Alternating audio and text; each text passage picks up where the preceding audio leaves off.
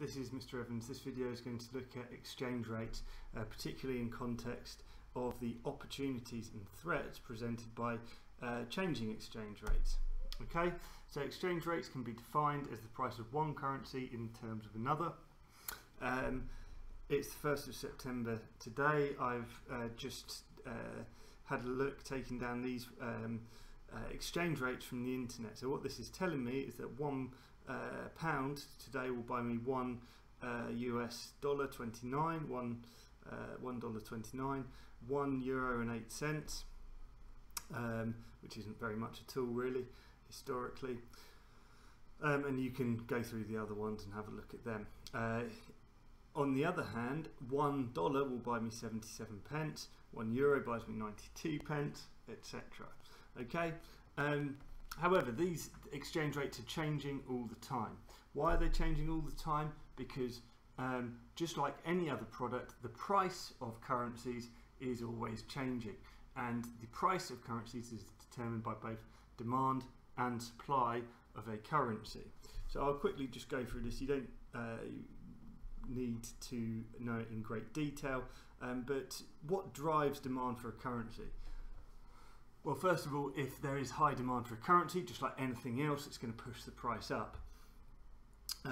Demand for a currency, so let's just say demand for the pound, is going to be driven by exports. So the more exports we make, British companies want to be paid in pounds. They don't want euros, they don't want yen. So what happens when somebody from abroad buys a British product? Okay, the consumer might buy it in euros, but the company is then going to have to sell those euros and buy pounds, increasing demand for pounds and pushing up the price of pounds. Okay, so the more exports we sell overseas, the more demand there is for pounds, which pushes up the price of pounds. Inward FDI. So this is foreign direct investment. When Toyota, for example, come and build a factory over here, with the greatest respect, we don't want their yen. What we want is, you know, the land that they're buying is priced in pounds. The Toyota need to sell their yen, they need to buy pounds in order for them to buy that land, employ the people who are going to work there, etc. If there are increases in interest rates, it suddenly becomes far more attractive for people to put their money in British banks. If interest rates go up, it means that savers get more return for their money. So that might drive demand for pounds. And speculation is a huge industry, a massive industry. It's called hot money sometimes. These speculators, currency speculators, are people who look at the prices of currencies and might decide that the price is too high, too low. So the price of the pound might be considered quite low at the moment, and therefore speculators would want to buy pounds now while the price is low, so they can sell them later when the price is high. The supply of a currency, well, it really goes the other way. When we buy an iPhone or a BMW, okay, BMW want euros. They're a German company. They want to pay their workers in euros. They want to report their profit in euros. So while we might pay pounds for our BMWs at the shop when we buy them, BMW will exchange those pounds for euros, and it increases the supply, the number of pounds that are available on the market, and leads to a fall in the price. Outward FDI, when we're building factories in France, we need to sell our pounds to buy euros. Falls in the interest rate, people might take their money out of the UK bank accounts and invest in a bank account where they get a higher return. And speculation, if people think the price of a currency is overvalued and it's going to fall, these speculators, they sell while the price is high before the price falls, and that increases the supply of pounds. So this again is a chart I've taken today, and it shows the value of the pound to the euro over the last 5 or so years.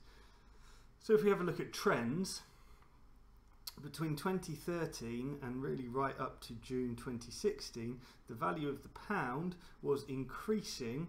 The pound was appreciating, becoming more valuable against the euro, and we got up to a high of about €1.45. So for £1, I would get €1.45 in return. However, this dramatic event here, June 2016, can you guess what it was? Well, of course it was Brexit. And as soon as the UK voted to leave the EU, it actually undermined confidence in the pound. People were suddenly unsure of what was going to happen, and there is still quite a lot of uncertainty, and the pound fell dramatically against the euro. Right up to about the start of 2017, the slide in the pound, and since the start of 2017 it's actually been the euro getting stronger that's driven this kind of decline here, people getting quite confident in the euro, and that's driven down the value of the pound even further against it, and now we're at a value of, now from my pound I only get €1.08. So you can see that the value of the pound has fallen. Before I was getting €1.45, now I only get €1.08. Okay, the value of the pound has depreciated. So these changes in the value of a currency present lots of opportunities and lots of threats for businesses. So let's just work through what happens when there's a currency depreciation. What kind of opportunities and threats might that create? Well, the price of imported goods rises. So if we're buying products from France, okay, before the currency decreased in value, we could buy lots of products from France with our money. Now the pound is worth less. We need to exchange more pounds to buy the same amount of goods. So the price of imports has gone up. That will make UK businesses more competitive. Maybe there's an opportunity, if there's a currency depreciation, for, say, you know, that French cheese I was buying before suddenly becomes more expensive for me. I need to exchange more pounds for the same amount of euros. Maybe there's an opportunity for British businesses, British cheese manufacturers, to sell more UK cheese because it becomes relatively cheaper. Also, the price of exports falls. Okay, the price of goods made in the UK in pounds and sold overseas is going to fall. UK businesses are going to become more competitive. Previously, for an item that cost, let's say, £10, when the exchange rate was €1.45, that cost around 14 euros. Now it costs far closer to 10 euros. So that product has become much cheaper for people buying it overseas, meaning UK businesses are more competitive, UK products are cheaper, maybe we'll increase sales overseas. Of course, it's worth reminding, as long as we keep the price the same in pounds, we still get the same amount of pounds. It's only in euros that the price falls. The cost of imported raw materials is going to rise, however. So if I'm a company that imports a lot of raw materials, because the price of the pound has fallen, the cost of those imports is going to go up. So I may need to look elsewhere for maybe change suppliers, see if I can find a better domestic supplier. Businesses with operations overseas are going to see an increase in profit margins. Okay, so let's just say we're a business and we've got branches in Europe that bring in, I don't know, £100,000 a year. Okay, now if sorry, €100,000 a year. Now last year, for my €100,000 and I was at, the exchange rate was £1 was equal to €1.45. Okay, I transferred that €100,000 into pounds. It would have equaled a certain number of pounds. Now that €100,000, the euro's got much stronger. It's going to buy me a lot more pounds. Okay, so if I'm making money in another currency and the price of the pound falls, I can buy more pounds with that same amount of money, and therefore my profit margins are going to go up. I'm going to make more profit. However, a threat might be there will be difficulty recruiting foreign workers. The UK has become far less attractive to workers from, say, Spain or Italy, who before, for every pound they earned in the UK, they were earning €1.45. Now, every pound they earn in the UK is only worth €1.08. They're getting less money for working in the UK in their own currency.